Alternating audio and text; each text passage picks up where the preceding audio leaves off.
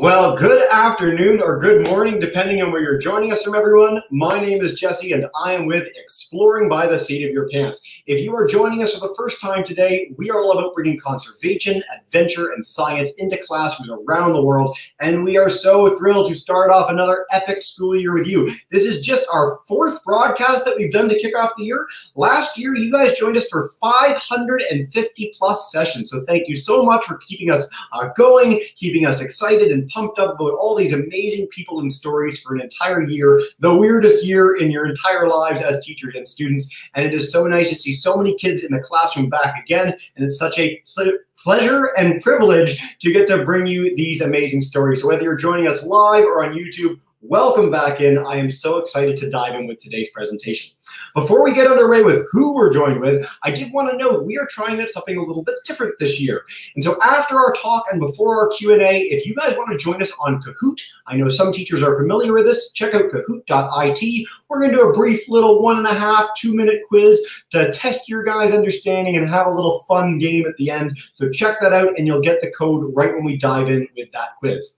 Now, earlier today, I got the chance to go to Duke Lemur Center for the Lemur Forest, playing around with amazing creatures in the woods. Joe's been doing programs on plastic pollution, but today we're doing something a little bit, very different. We are going to learn about teeth, claws, and dinosaurs, and we are joined by education specialist Russell Hawley at the Casper College Tate Geological Museum. So without further ado, I'm going to turn it over to Russell to blow our minds, and I cannot wait to dive in. Russell, thanks so much for joining us today, man. Well, thank you for having me. It's always good to talk about Wyoming's dinosaur resources with people from all over the world. But it's important to remember that dinosaurs are found throughout the United States and also quite a few in Canada as well. I've got some models here to illustrate this. And don't call them toys. These are scale models, all right? If you call them toys, it makes me feel really bad about continuing to collect these things at my advanced age. But this is a dinosaur called Pachyrhinosaurus canadensis. And that means the thick-nosed reptile from Canada. And Canada is indeed where this sort of dinosaur has been found. Not a pretty dinosaur, but certainly an interesting one. So there's Pachyrhinosaurus canadensis. Here is another dinosaur. Kind of looks like a Tyrannosaurus rex, but it's smaller. It lived earlier in time, and it was found in Alberta, Canada, hence the name Albertosaurus. So here's another Canadian dinosaur. And here I think is my favorite Canadian dinosaur. This is Styracosaurus. Styracosaurus. And actually, this guy is made to the same scale as the Albertosaurus, and they lived at the same time. So in Alberta, Canada, from time to time, Albertosaurus would run into Styracosaurus. This is a carnivore. This is an herbivore. He might have tried to eat this guy, but as you can see, that would have been a pretty hazardous undertaking. And in addition to dinosaurs, fossil invertebrates have been found in Canada, including British Columbia. And British Columbia is where this very strange creature was found. It seems to be distantly related to the ancestors of modern arthropods, things like shrimp and lobsters. And but it's so different, it's so weird, it's been placed in a class of its own. Anyways, it's named Anomalocaris, which loosely translates as mystery shrimp, way older than dinosaurs. This is over 500 million years old. So this was extinct long before the dinosaurs came along, a truly ancient beast. But dinosaurs are what I'm mostly going to be focusing on. Wyoming is one of the best places anywhere in the United States to find dinosaurs. In fact, more dinosaurs have been found in Wyoming than any other state except for Montana. So if you're going to dig up dinosaurs, this is a good place to end up. Now, the first thing I'm going to show you is an example of a fossil.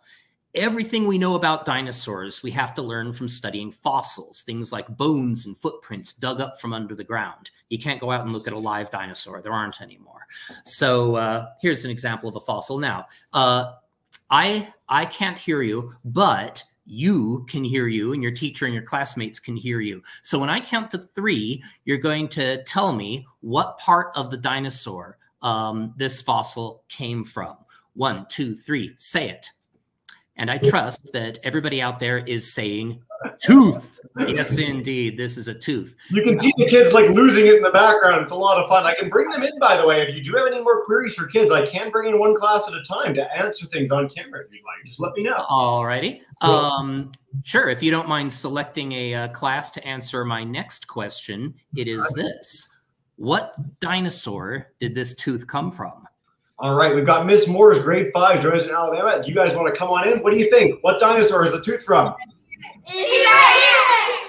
And that is correct. Tyrannosaurus Rex. You guys called him T-Rex for short. That's okay. He doesn't mind. So yeah, that is a Tyrannosaurus Rex tooth. By the way, here's a piece of trivia.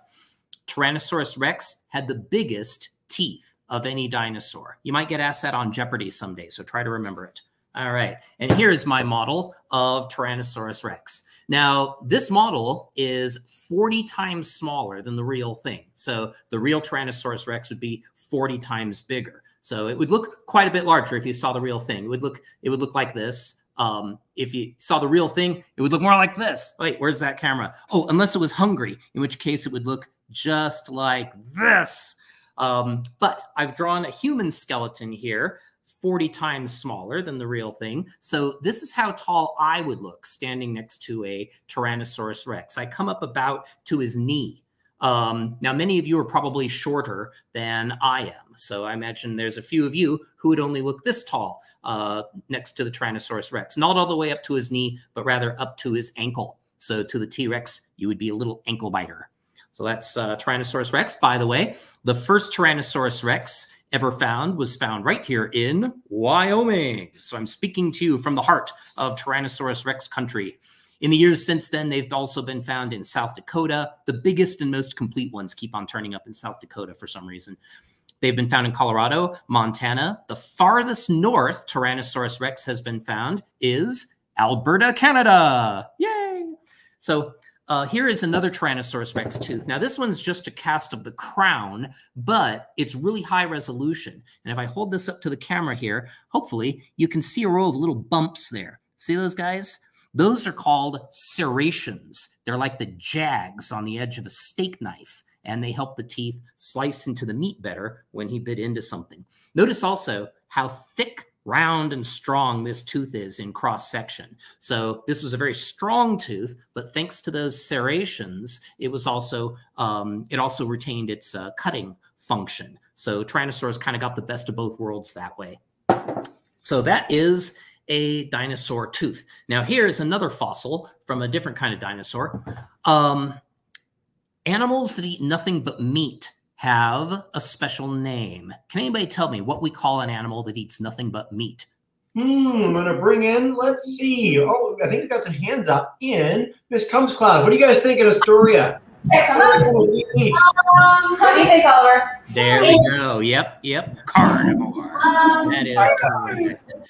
And then there's other animals that eat nothing but plants, and we call those herbivores. I know I should have let you guess, but I thought it'd save us some time. Here's a good example of an herbivore. This is Brontosaurus. It's a dinosaur near and dear to my heart because the first dinosaur that I ever helped dig up was a Brontosaurus, and we dug it up near the town of Medicine Bow, right here in Wyoming.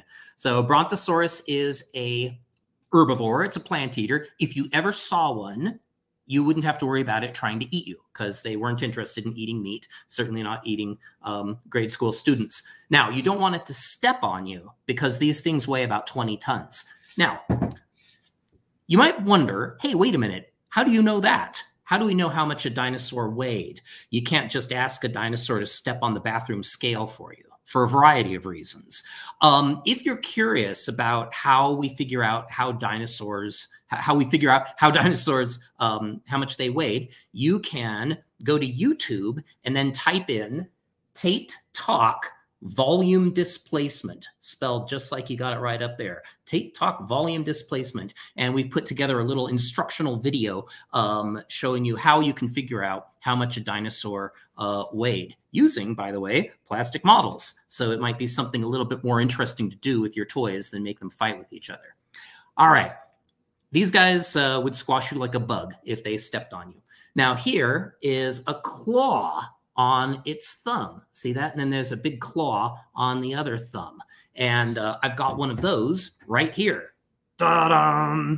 That's a big claw, but it's a big animal, so that makes sense. You can tell that this is a claw and not a tooth because of this thing right here, the blood groove.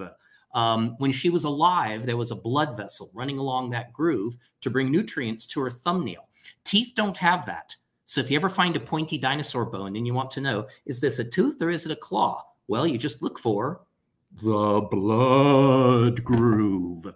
If you say it in that creepy voice, it'll help you remember. And if it's got that blood groove, it's a claw, not a tooth, but a claw. So I'm going to hold this close to the screen so you can get a good close look at this claw. I especially want you to make sure that you get a good close look at the what? The blood groove. All right, moving along. Now, Tyrannosaurus rex lived at the end of the Cretaceous period, but if you were walking around the Jurassic period, you would have to worry about a very different sort of dinosaur. And it's this guy right here. This is Allosaurus. This is a model of Allosaurus. It's the most abundant meat-eating dinosaur in Wyoming during the Jurassic period. So if you came to Wyoming and then went back in time 150 million years and walked around, this is what would eat you, the Allosaurus, most likely. There's a couple of different ways you can tell it apart from a T-Rex. One is size. Happily, both of these models are 1/40th scale. So as you can see, the Tyrannosaurus rex is about 3 times bigger than your average Allosaurus. So that's one difference. Another, I've already alluded to, time period. Tyrannosaurus rex lived at the end of the Cretaceous. Allosaurus lived at the end of the Jurassic period. By the time Tyrannosaurus rex came along, Allosaurus had been extinct for 90 million years, so no chance of them ever encountering each other. And a final difference is the number of fingers. A Tyrannosaurus rex only has 2 fingers on each hand, but an Allosaurus has a 3-fingered hand. 3 fingers on each hand. So there's another difference as well. Here is an Allosaurus tooth. And the tooth is flattened from side to side like a knife blade. See that? That's a very good shape for slicing and cutting. That would have been very useful when dinner time came along, but it's also a little on the delicate side. If Allosaurus bit into something while it was still thrashing around, some of these delicate teeth might break off. That's why Allosaurus claws are shaped like this. Ta-dam! They're curved almost double. They would have tapered to a wicked point when he was alive, and they're thick, round in cross-section. This is the perfect shape of claw for grabbing and holding. We think that's what they would do. They'd rush up to the prey animal, grab it, sink the points of those claws in, and then hold it steady while he bit into it with his teeth. So if you want to know what a dinosaur ate, you look at the shape of its teeth. If you want to know how it killed its prey, if it's a carnivore, and you want to know how it killed its prey, look at the shape of its claws. That can be an important clue. Now here is an Allosaurus tailbone, one of its caudal vertebrae. And this middle part is called the centrum. None of this will be on the test, by the way. And it's flat-ended, and there's a pair of prongs coming off the front and another prong on the back. Now, when these tail vertebrae are all lined up together, each one of these prongs fits in between the 2 forward-facing prongs on the vertebra behind, and then these 2 will bracket the backward-pointing spine on the vertebra ahead. That locks all the tailbones together to make it stiff, and that way the Allosaurus could walk or run on 2 legs, holding out the tail for balance, and that way he wouldn't fall over on his nose when he was running around. So that's a good shape of tail vertebra to have if you are a biped, a 2-legged dinosaur. Now, here are some very different tailbones. Here's one, and then here's another one, and here's another one, and here's another one. There's a dinosaur that had 40 of these things lined up at the tip of its tail, and I've got a model of him right here. This is Diplodocus. And Diplodocus is the longest dinosaur that's known from a complete skeleton. It's longer than a Brontosaurus, but it didn't weigh as much because a Brontosaurus is a pretty short, thick, heavy, robust animal. Diplodocus is longer, but most of that length is long, skinny neck and long, skinny tail, which adds a lot to the total number of meters, but it doesn't add a whole lot to its mass.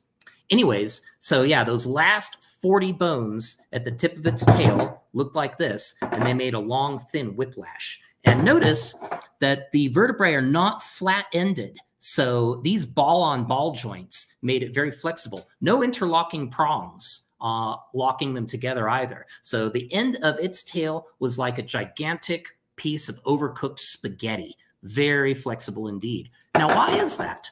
We think it may have been a weapon. Every herbivore had to have some way of keeping itself from getting eaten by the carnivores. And in the case of Diplodocus, it might have been that tail whip. If he was being attacked by an Allosaurus, he may have been able to whip him with his tail and hurt him and drive him away. That's him being driven away there. Here's a repeat of that super technical scientific demonstration. All righty. So those tailbones are the shape to make a defensive weapon, a tail whip. Or another comparison that might have occurred to you, a gigantic 40-long segment set of nunchucks. All righty. I've got another trivia question for you. Where do baby dinosaurs come from?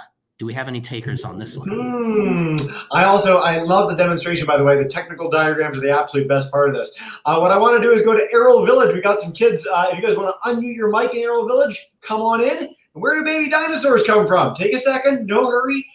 Hey, everybody, where did it come from? Eggs! That's excellent. Yeah. Not to denigrate the preschoolers, but when I asked the preschoolers that, they said, from their mommies. Eggs is a much better answer, much more precise. And what I've got here is a dinosaur egg. This is the egg of a dinosaur called Oviraptor. And if you haven't seen one of those, I've got, oh yes, another model right here. And I'm going to turn it around because this is a beautiful model. They did a really good job on this guy.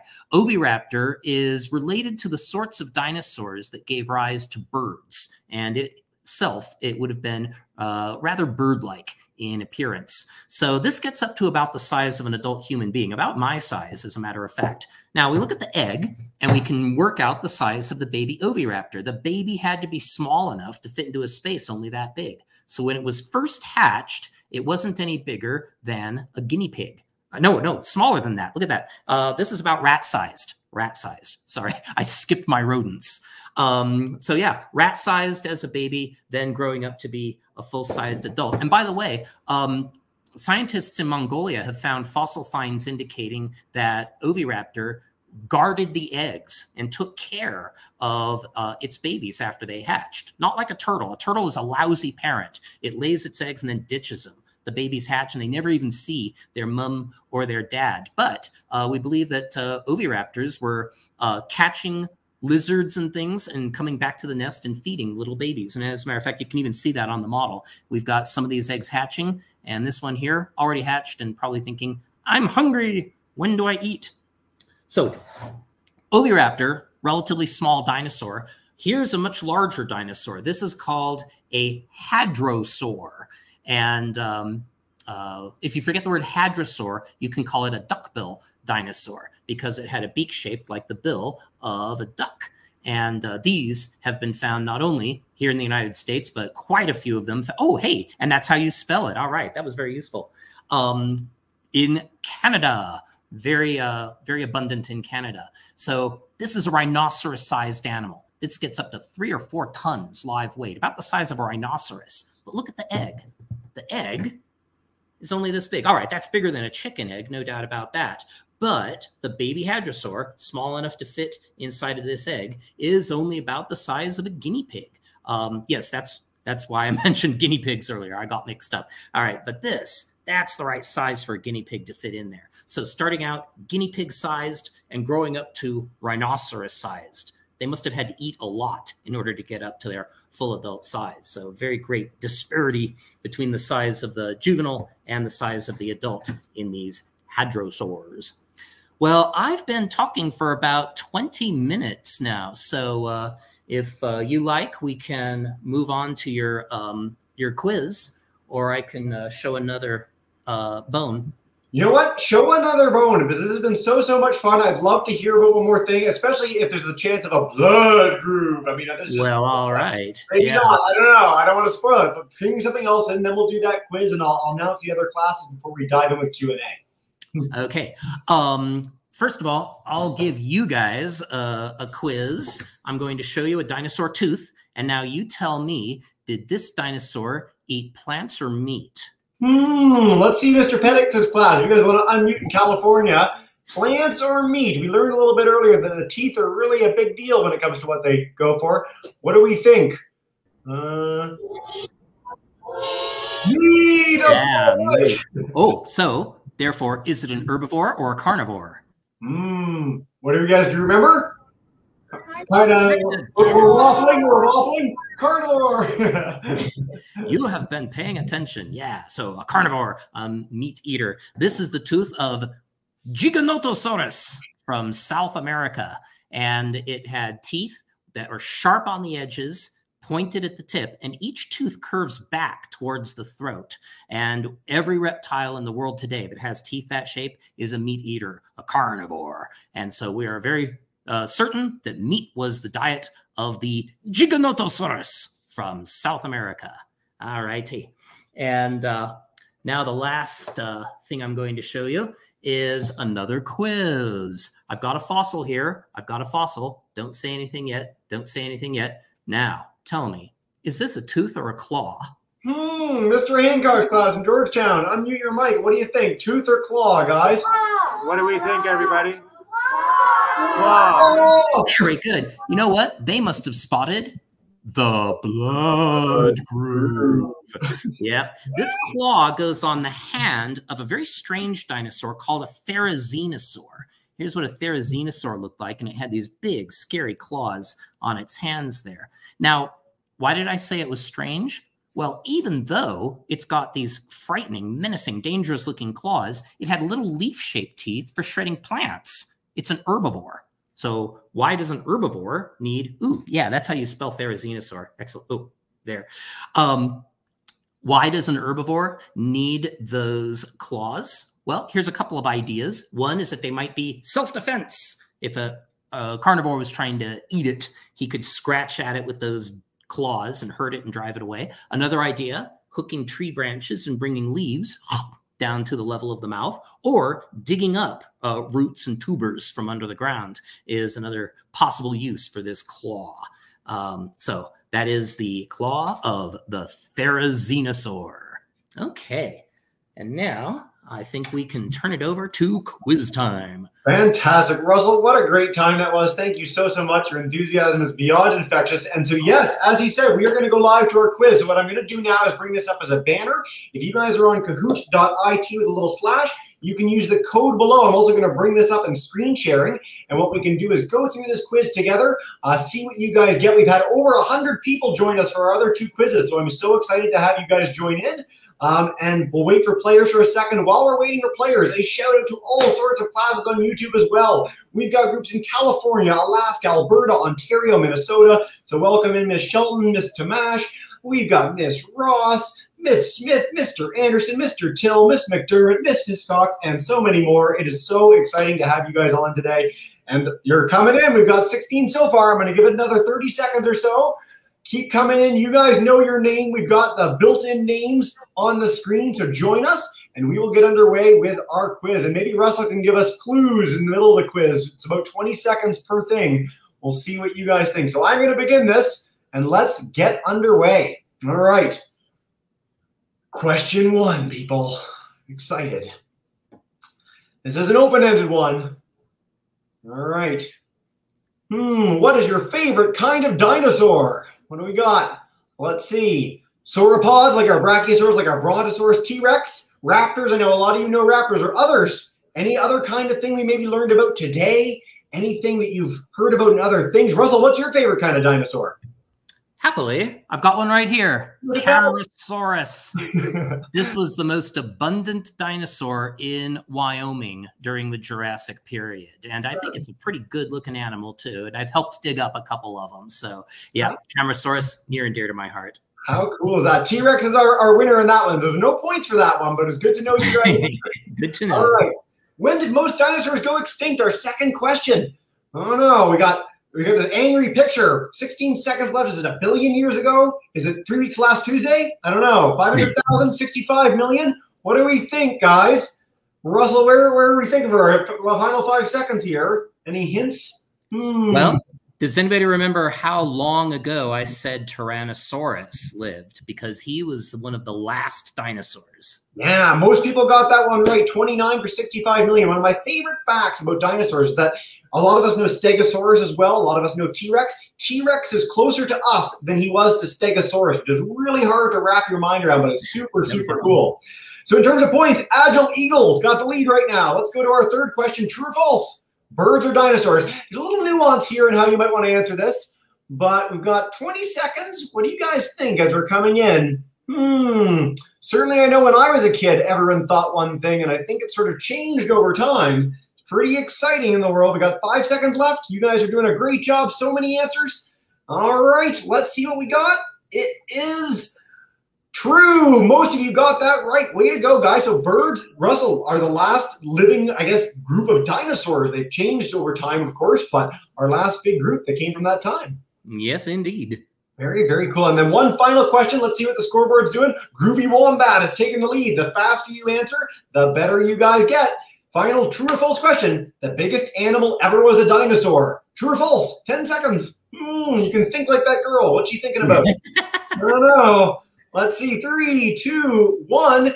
And the answer is false. Some of you knew that. So dinosaurs are huge. They're gigantic. We talked about some of the big ones. We got kids like losing their minds in Miss Moore's class. Thank you so much, Miss Moore's class. You guys rock. We got some data going on too.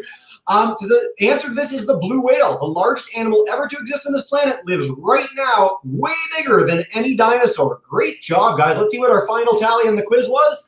The podium. We've got third place. All right, Funny Lark. We've got our second place. Oh, these are fun. Radiant Unicorn. I wish I was a Radiant Unicorn. And number one, the champion today in the quiz, Lovely Elk. Good job, guys. That was so much fun. All right, and with that, I'm going to pull off our banner here. We are going to dive in with questions. So I'm going to go to our live classes first, take some from YouTube, and we are going to dive in with Russell. So Arrow Village, our school joining us. If you guys want to come on in Kamlaachi, Ontario, grade 6 is Miss Newman's group, come unmute that mic, and you are good to go to kick us off with a question. Welcome in, guys.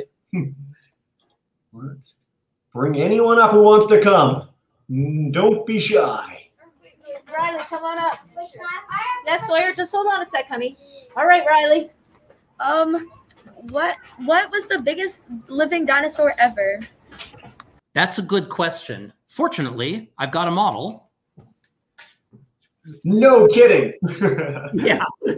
No, I'm obsessive. This is called Brachiosaurus, and Brachiosaurus is the biggest dinosaur that's known from a complete skeleton. Now, I had to qualify that because of an unfortunate little rule of thumb that I've learned over the years. I call it Peter Dodson's law. The bigger the dinosaur, the less likely you are to find the whole skeleton. So this is Brachiosaurus, and it's the biggest dinosaur known from a complete skeleton. But there's another dinosaur called Futulongosaurus. It's kind of an ironic name because the actual animal was a whole lot more than a futulong. But Futulongosaurus may have been bigger than Brachiosaurus. Brachiosaurus is probably around 30, maybe 40 tons. Futulongosaurus was closer to 50 tons. But nobody has yet found its head, its arms, its legs, or its tail. So it's incompletely known. And then there's an even bigger dinosaur called Argentinosaurus from Argentina. So it's not just a name. And that dinosaur may have been as much as 70 tons, but it's only known from 6 bones. They've got 5 vertebrae and 1 tibia, and that's it. So the rule of thumb, Peter Dodson's law, makes it kind of difficult to nail down exactly which dinosaur was the biggest one. Yeah, great question to kick us off, guys. And I know we've got a big Ontario audience today. For our people near Toronto, the Royal Ontario Museum has a Foodalongosaurus cast in its lobby. So if you want to check that out, it's pretty cool. It's one of my favorite things when I was a kid. Let's go to Miss Lefferts' class. We got hands up all over the place. You guys are so enthusiastic. I love it. So Miss Lefferts' class is joining us today in Topeka in Kansas. Welcome in, guys, and come on up. Hey, yeah, you're good to go. How do the dinosaurs with massive teeth not get their mouths hurt? Like, Ooh, that's a good question. Yeah. I guess it kind of depends on what the soft tissue looked like. Because in a meat-eating dinosaur, you've got an upper jaw with the teeth coming down and the lower jaw with the teeth poking up. But the upper jaw is always a bit longer and a bit wider than the lower jaw. So when it closes its mouth, those lower teeth fit kind of inside that row of the upper teeth. And the upper teeth in dinosaurs with relatively short teeth, they probably fit into a lip. There would have been a lip between the lower teeth, and the upper teeth would fit in between that lip and the lower teeth. But in dinosaurs with really long teeth, like Tyrannosaurus rex, they probably poked outside of the lip. So even if a Tyrannosaurus rex had his mouth closed, you probably would have seen the points of those upper teeth poking out from underneath its upper lip. Some house cats are like that. So if you saw a live Tyrannosaurus, you'd see the tips of its upper teeth poking out, and that way they didn't poke into the bottom of its lower lip and hurt himself. Weird question. I've never heard that question before, so thank you. No, variety in my life. I think we should all do our best T-Rex impression now if we can. Yeah. But yeah, one thing you talked about earlier, which I love, is this idea of teeth as form and function. So I'd like all our students, feel your own teeth. You've got some sharp teeth. You've got some slicing teeth. You've got some flat teeth at the back. No, we're having teachers telling me no. So your teeth are omnivorous. You have teeth that are designed to eat plants and meat both, which is really, really cool and something that we can see in ourselves. Maybe not in the classroom. It's COVID. Wear your mask. All right, Mr. Hancock, I'm going to go to Georgetown. If you have a question for us, and then I'll take a few from YouTube before going to our other live classes. Mr. Hancock, come on up. Yeah, definitely. No, we got all our masks on here. We had some students here who are curious. They've heard of the theory and the idea behind the dinosaurs and the meteorite causing the extinction. Are there any other theories or any other ideas about what could have happened to the dinosaurs? There are, actually. The meteor idea is still the most popular one. I think probably more paleontologists think it was that asteroid hitting the Earth than any other idea. But there are a couple of other contenders out there. My own, one of our own geology professors here at the Tate Museum, Dr. Kent Sandell, thinks that volcanoes had a lot to do with the dinosaur extinction. There was massive volcanic activity at the end of the Cretaceous, belching out volcanic ash and soot and smoke and poisonous gases and creating acid rain and all sorts of other stuff happening at the end of the Cretaceous. He thinks that the dinosaurs were already on the skids because of all this volcanic activity, and that the asteroid was just kind of the coup de grace. And then there's a scientist I used to work for back in the 90s, Dr. Robert Bacher, who thinks that it was epidemics of foreign diseases. He thinks that as the dinosaurs crossed from one continent to another, they would introduce foreign diseases to the local native populations. They'd have no defense against it, no immunity, kind of like what we're going through here, our own species. And so he thinks that the dinosaurs mostly died out from disease at the end of the Cretaceous period. So there you go, different ideas, but still the asteroid definitely has the lead. I always love the asteroid story. It's so, so cool. If you read some of the books for dinosaurs for kids, even talking about what that would have been like, the experience of such a sizable rock, about the size of Mount Everest, hitting the Earth at the speed it was coming in, is just unbelievable. So great question, Mr. Hancock. Miss Kump, I know you guys have to go in about 10 minutes, so I want to bring you in, and then we'll take those YouTube questions, and we probably have time for a whole other round. We are whipping through these, but Russell is great with these answers. So Miss Kump's class has joined us in Astoria, New York. Come on up, unmute that mic. In fact, all our teachers, unmute your mics. It's only when you're in the background. It's good. Welcome in, guys. If humans weren't alive when dinosaurs were around, how do we know what they look like? Yeah.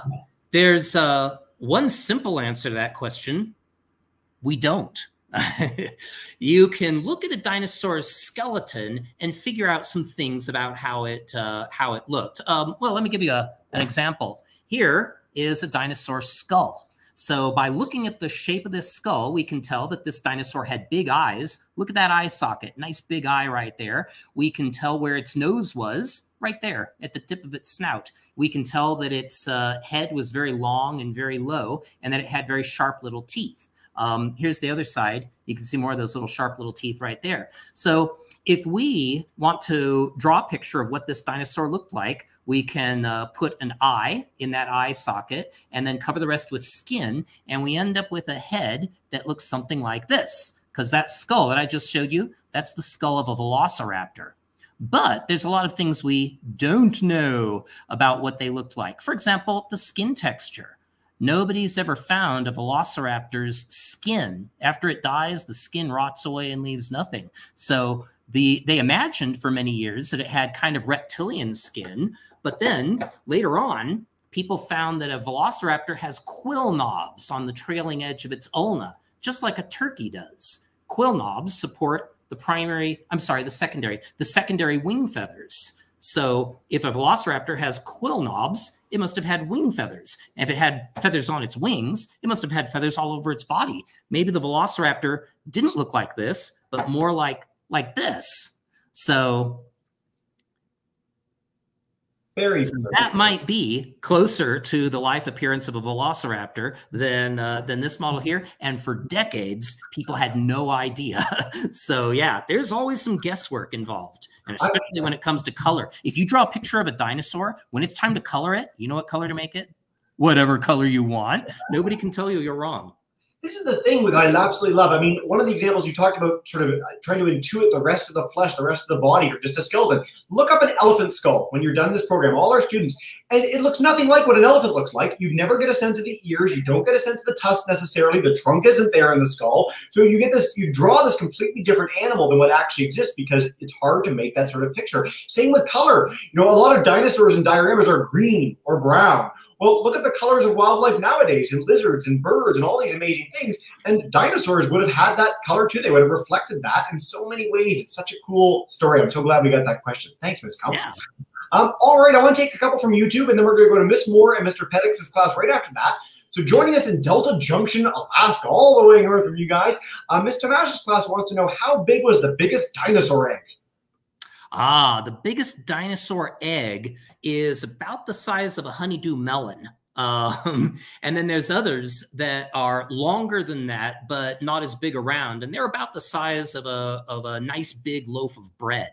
So those are the biggest dinosaur eggs. And that's still very small if you consider that the biggest dinosaur adults were as big as multiple elephants. So a newly hatched Brachiosaurus would have looked almost microscopically small compared to the adults. So once again, they had to eat a lot. Most dinosaur eggs are roughly the size of a potato, and the smallest dinosaur eggs that have ever been found are about the size of a grape. So there were big dinosaurs and little ones, and they laid eggs ranging from little to big. But even the biggest dinosaur eggs aren't as big as you might think. My favorite point about this is that the biggest egg ever, and to my knowledge, the actual, arguably the biggest egg that can exist is from a much more recent creature, the elephant bird. So in Madagascar, you've got these eggs that are like this big. It's something I've always wanted to see in person. And they're about the structural limit of what an egg can be. Like, they're so big that if they were bigger, the shell would have to be too thick that the thing couldn't break out from inside, which is super, super neat. So glad we got the egg question. Mr. Till is joining us in St. Paul, Minnesota with a third grader and a kindergartner. And he wants to know, were there more herbivores or carnivores? Ooh, I'm glad you asked that question, because it's actually a very important one. When we dig up dinosaur bones in every formation that we've looked at, and this is true pretty much all over the world, the plant eaters outnumber the meat eaters by about 30 to 1. So in terms of individuals found, you find lots and lots of the plant eaters and only a few of the meat eaters. In all of the time that I was digging up dinosaurs back in the 90s, I found a whopping total of 1 carnivore claw, but found lots of Camarasaurus bones and Stegosaurus and Diplodocus and Brontosaurus and the plant eaters. And if you think about it, this isn't too different from our modern world. You might go on safari and see during the course of a day hundreds of zebras and wildebeest and gazelles, but probably only a few lions or leopards or hyenas. The herbivores greatly outnumber the carnivores. My favorite example of this that a lot of students might have seen is Zootopia. The movie Zootopia has it where the society is built out of about 10 herbivores for every carnivore, which is really, really neat. A little bit more, as Russell was mentioning, in the actual wild, but a great representation of that. What a cool question. We've had some really unique questions today. It's a great start to the year. Time flies and you're having fun. We're at the 40-minute mark, so what I want to do is go to our live classes, maybe take 1 or 2 more from our YouTube groups, and then we will wrap up from there. So Miss Moore's class joining us in Huntsville, Alabama. If you guys want to come on in, go for it. Hi, guys. How old were the T-Rexes before they died? Yeah. Have you guys had some sort of a contest to see who could come up with the best question? Because these are all really good, really interesting questions. What I really like about these questions is that they're questions that I know the answer to. Although, up until recently, I didn't know the answer to that question, and neither did anybody else. Nobody knew that there was any way to tell how old a dinosaur was when it died. How long did they live? Nobody knew. I read some books when I was a kid that pointed out that reptiles grow slowly. So if you see a big reptile, you are looking at an old reptile. A big, full-size crocodile is probably around 50 or 60 years old. A really big tortoise is probably pushing 100. And so they figured, what about something Brontosaurus-sized? How long did it take them to get up to their full size? And they figured that these guys probably lived about 200 years, a really, really long time. But that was just a guess. And it turned out that it was dead wrong. People started sectioning the bones of the legs of Tyrannosaurus rex. They got femur, leg bones, and if you slice the leg bone transparently thin and put it under a microscope, you can actually see growth rings, a little bit like the growth rings on a tree trunk. And you can count those up and tell how old it died. And although the Tyrannosaurus rex they looked at was full-sized, they found that it had died in its 20s. And another Tyrannosaurus rex was sectioned and studied, and that one died in his 20s. And the next one, and the next one. People found a lot of Tyrannosaurus rex adults, and they've looked at a lot of these bones. Only one Tyrannosaurus that they've found so far lived long enough to see its 30th birthday. All of the others died in their 20s. So that shows us, first of all, that a T-Rex grew fast. They got up to their full, 5 or 6 ton adult size within just 10 or 15 years. They were fast-growing animals. And the other thing it shows us is that they died young. Life is cheap in the Cretaceous.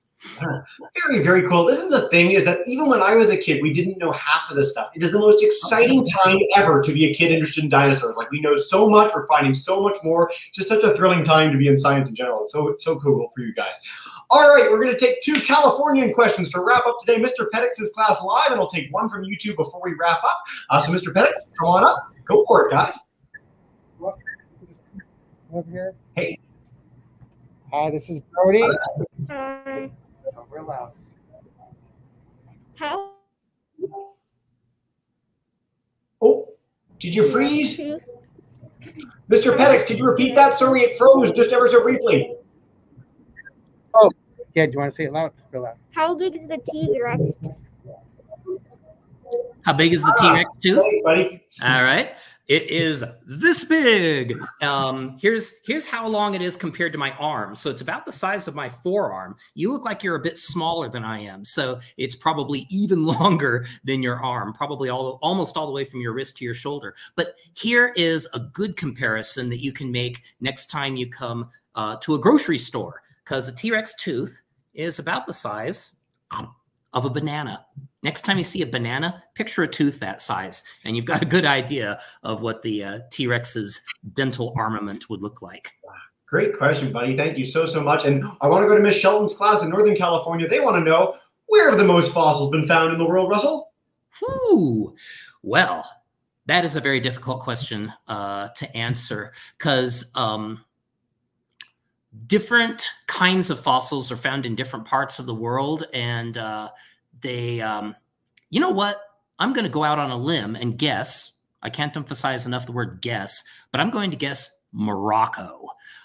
There are layers of rock in Morocco. We call them Morocco rocks. Why not? That are just chock full of the shells of ancient sea creatures, like orthocones. An orthocone had a straight shell shaped like a cone, and when it was alive, there was a head sticking out of the opening with tentacles growing out of its face. Oh, picture a party hat and then stick an octopus into it, and you've basically got an orthocone. Anyways, the rocks in Morocco are so chock full of these orthocones that people get slices of these rocks and make them into plates and bowls and candle holders, and they're just loaded with all of these little orthocone fossils, and it makes very decorative stuff. It's really cool, and so that would be my guess. Now, if we're talking about vertebrates, there is a layer of rock in southwestern Wyoming, the Green River Formation, and in those rocks are skeletons of a little fish called Nitia, kind of looked like a herring.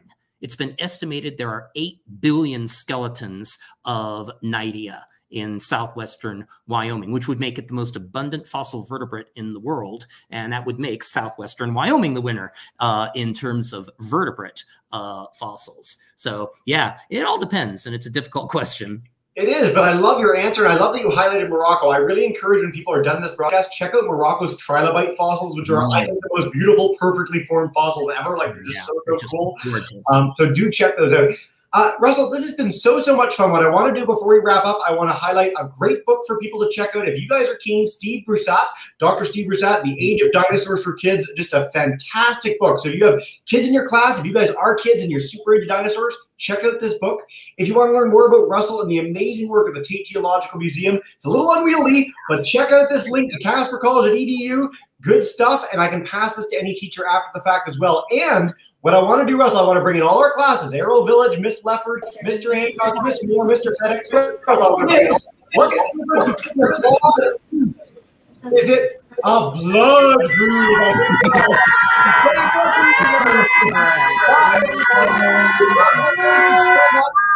What fun, everyone. I'll bring you guys all back in 2 seconds. I just want to say, Russell, what a fantastic presentation. Thank you so much for joining us for the first time. My pleasure. Your pants, and 300 plus kids from all around the world joined today. What a good day. Awesome. All right, guys, I'll end the broadcast there. Get ready to say that big goodbye again.